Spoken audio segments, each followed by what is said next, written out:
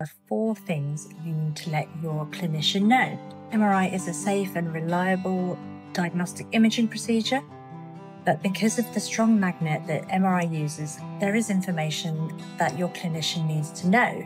Please tell them. Number 1, any operations you've had, however minor.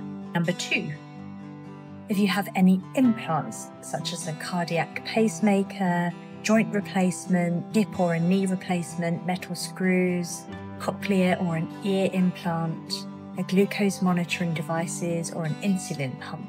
Number 3, if you have any piercings, tattoos or permanent cosmetics. Number 4, if you are aware of any metalwork in your body. If you have an implant card, please take this to the MRI scan with you. Please also remove any jewellery, rings, earrings, piercings before you come to the appointment. In the MRI department, you'll be asked to complete a safety questionnaire, and it's important that you provide as much detail as possible.